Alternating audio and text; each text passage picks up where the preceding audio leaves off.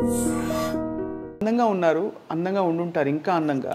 ఆ టైంలో మరి సినిమాలో యాక్ట్ చేయమని వచ్చే అవకాశాలు చాలా వచ్చాయి. I'm sure. కానీ ఆ అవకాశాలు వచ్చే ముందే మా బాస్ నన్ను ట్యూనప్ చేసేవాళ్ళు. సో జాగ్రత్త, మూవీ ఇండస్ట్రీ చెడ్డదని ఇప్పుడు చెప్పలేదు. మూవీ ఇండస్ట్రీలో చాలా మంచోళ్ళు ఉంటారు, చెడ్డోళ్ళు ఉంటారు. బట్ దే విల్ నీది వయసు ఇప్పుడు నీకు అంటే దే మైట్ మ్యానిపులేట్ అని చెప్పేవాళ్ళు. సో నాకు ఆపర్చునిటీ ఎవరు one of the biggest director అనమాట, విజయలక్ష్మి నీ మీద ఒక రెయిన్ సాంగ్ తీయాలి అని. సో చాలా ఫిట్ ఫిగర్ అన్నీ ఉండేవి కదా, ఇప్పుడు చిన్న వయసు కదా అని. సో బట్ ఐ రిఫ్యూజ్డ్, చాలా జెంటల్గా రిఫ్యూజ్ చేయడం జరిగింది. అండ్ ప్రతి దగ్గర కూడా మా బాస్ సలహాలు తీసుకుంటూ తను ఎలా చెప్తే అలాగా. అండ్ అసలు అమ్మ నాన్న నన్ను అలా పెంచారో లేదో తెలియదు కానీ మా బాస్ మాత్రం సాయంత్రం ఫోన్ ఎంగేజ్ రాకూడదు, లేకపోతే ఇంటికి 6 o'clock ఇంట్లో ఉండాలి. చాలా అంటే ఒక కూతురు కంటే ఎక్కువ కేరింగ్ ఉండేది బాస్ దగ్గర నుంచి. కానీ అదే విచిత్రం, మీరు రామానాయుడు గారిని ఫస్ట్ టైం కలిశారు, అక్కడ అంత గురి కలగడానికి ఆయనలో మీకు నచ్చిన గుణాలు అంటే what did you see that you felt I'm safe, I'm happy, ఇక్కడే నా ఫ్యూచర్ అని? అంటే ఆ రోజు ఆయన అంటే అప్పుడు నాకు సేఫ్ అవన్నీ ఏం తెలియదండి, నేను పల్లెటూరు అమ్మాయిని కదా, నాకు అవన్నీ ఏం తెలీదు. అమ్మ ఇంత పెద్ద వ్యక్తి దగ్గర నాకు జాబు అంటే నాకు ఎంతసేపటికి ఆ పల్లెటూరులో ఉండకూడదు, నేను బయటకు వచ్చేయాలి, నేను ఏదో చేయాలి, ఏదో సాధించాలి అని ఉన్న నాకు అలాంటి ఒక పెద్ద అవకాశం దొరకడం అనేది అదృష్టంగా భావించాను. ఏదైతే ఉంది నేను I know I'm capable of doing, I'm capable of handling people అనే ఒక మొండి ధైర్యం వచ్చింది నాలో. అవును, మొండి ధైర్యం వచ్చింది. దాని తర్వాత ఇంటికి పోయి పేరెంట్స్కి చెప్పడము, వాళ్ళు నో అని చెప్పడము. నో కూడా చెప్తుంటారు, నో అని చెప్పారు. అమ్మో దాని గురించి పెద్ద క్షమించాలి సినిమా ఇండస్ట్రీ. మీరు రాజుల కుటుంబం మీది, ఇస్ దట్ రైట్? అసలు ఎక్కడికి పంపేవాళ్ళు కాదండి, అసలు చాలా సప్రెషన్. అమ్మాయిగా నేను కొంచెం నాకు అబ్బాయిలాగా చూసినా నాకు చదువులో కానీ లేకపోతే దేనిలో అంత ఫ్రీడమ్ ఇవ్వలేదు, మా తమ్ముడికి ఇచ్చినంత ఇంపార్టెన్స్ నాకు ఇవ్వలేదు అనేది ఇప్పుడు కూడా నా మనసులో ఉండిపోయింది అది. సో బట్ అది నాలో కసిని కూడా పెంచిందేమో అనేది ఒక అభిప్రాయం అన్నమాట. సో నాయుడు గారి దగ్గరకు వచ్చినప్పుడు నాకు భగవంతుడు ఇచ్చిన అవకాశం అనుకున్నాను, కానీ నేను ఇక్కడ ఏమవుతాను, రేపు ఏం జరుగుతుంది అనేది ఆలోచించలేదు. మొండిగా ఏదైతే అవ్వని, బట్ నాకు ఇట్స్ ఎ గ్రేట్ ఆపర్చునిటీ, ఏది లేకుండా భగవంతుడు అయితే నాకు ఇంత పెద్ద అవకాశం ఇవ్వడు అని చెప్పి నేను చాలా పాజిటివ్గా తీసుకున్నాను.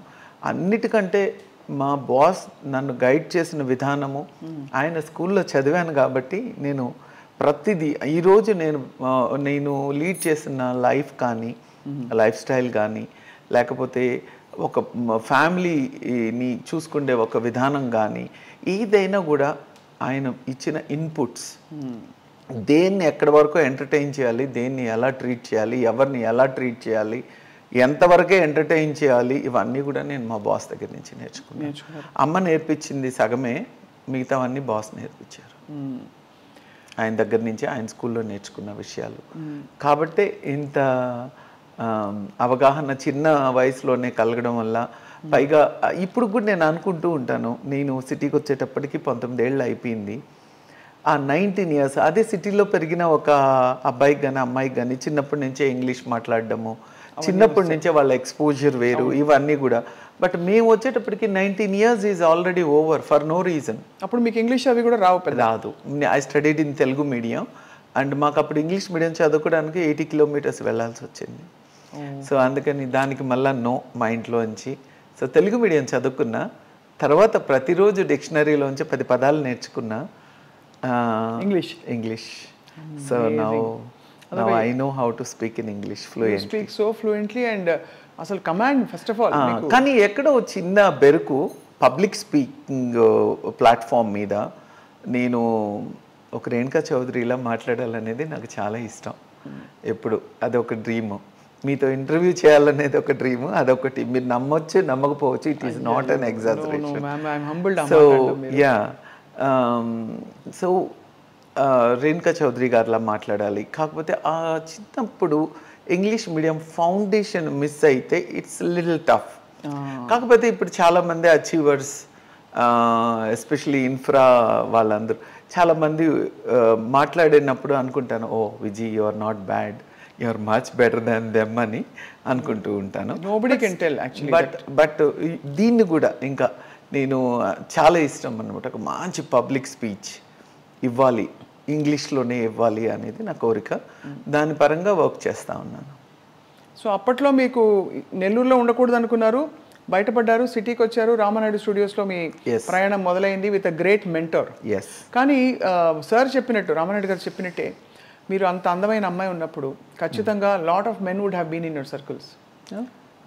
అంటే మేము మీతో ఫ్రెండ్షిప్ ట్రై చేయాలని, కానీ చాలా హీరోలు వచ్చేవాళ్ళు. అండ్ మీరు అగైన్ స్టన్నింగ్. ఆ రోజుల్లో మీ హైట్, పర్సనాలిటీ అది అంటే something very unique and different. ఎలా హ్యాండిల్ చేశారు? I'm sure many people. I was linked with so many people.